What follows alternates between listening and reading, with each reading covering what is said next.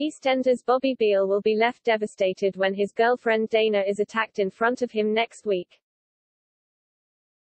Dana's week gets off to a difficult start when she is urged by her dad Harvey to reconsider her relationship with Bobby.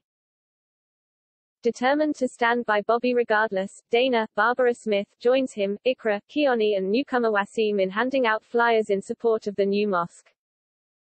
Dana soon notices a group of men approaching who antagonize the group with racial slurs. Harvey later pops in a bid to show his support, but makes an offensive joke which shocks the others. Aware that Harvey still isn't sure about him, Bobby professes his love for Dana and promises that he will always protect her. Not long after, Bobby, Dana, Keone and Ikra see the offensive men from earlier and are cornered. As things get out of hand, Dana is physically assaulted, while a helpless Bobby watches on.